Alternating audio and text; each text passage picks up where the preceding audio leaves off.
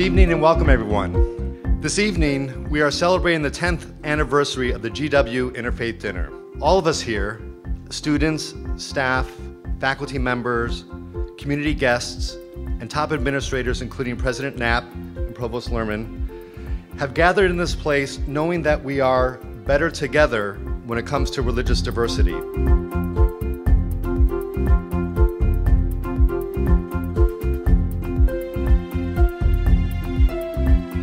I wasn't quite sure what to expect in college, but after meeting all of the wonderful people at GW, and especially the wonderful group of people up here on stage with me, I have learned that we are, in fact, all better together.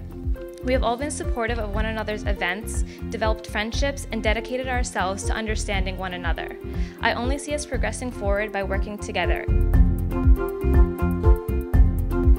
I have to tell you that I have, really since I arrived here, I'm often asked the question, what is it that most surprises you about the George Washington University? And what I always answer is, I'm impressed by the commitment of our students to the values of service, the way our students, in the aftermath of the terrible tragedy of the September 11th attacks, took the initiative themselves to initiate this now 10-year-old tradition of interfaith dinners in which they get together, break bread together. I think that's a model for this nation. I think it's a model for the world. I look forward to this tradition continuing well into the 3rd century of this university.